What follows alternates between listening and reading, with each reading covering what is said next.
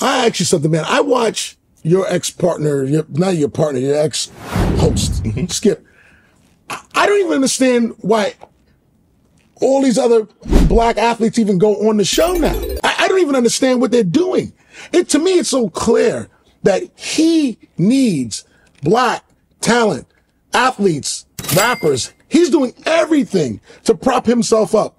And I know he's getting paid over there, and everybody else is getting pennies on the dollar. And I'm like, why would you do that? Why would you go over there and do that? He clearly isn't the guy. He needs you. Why don't everybody leave the show and let's watch him do it for a minute. That show would be dead immediately. I feel like I'm the most hated guy in town.